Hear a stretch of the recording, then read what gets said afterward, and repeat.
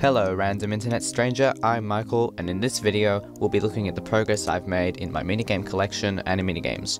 If you're new to the channel, or you haven't been following the development of Animinigames, then what are you doing with your life? Jokes aside, there's a link to the Animinigames playlist in the description, and with that, tap the subscribe button with your nose and let's get into the video. I'll show you a couple of minor changes first. I moved the wall upwards a bit to fix the perspective. I fixed the music looper. The riser now transitions to the loop perfectly, instead of what it did before.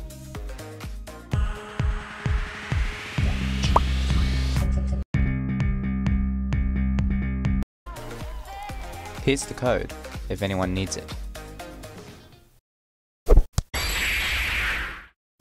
What's that you just heard? A sound effect.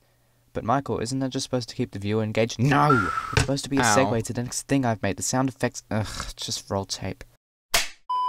Alright, after that surprisingly smooth segue, there are two types of sounds here. You've got the initial swish when you punch,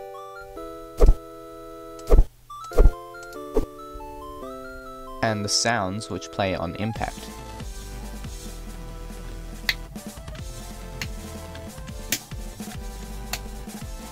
The AI now knows what to do when hit.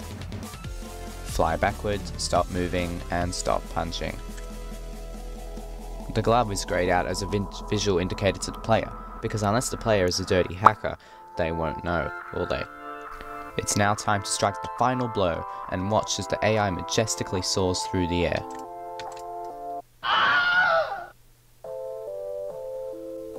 And watch as the dog does a kind of victory dance and the text appears, just in case you don't know what just happened. Stop for a moment because the pause menu is here. You're joking. You see, simply press escape, and the state-of-the-art pause menu appears. It's so revolutionary that the whole world stops, transfixed in its beauty. Even the sound trembles before it.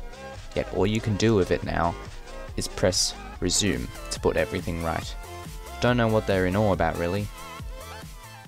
And that's it for today. If you liked it, please hit like and subscribe, and I'll see you in the next one in a fortnight. Stay tuned.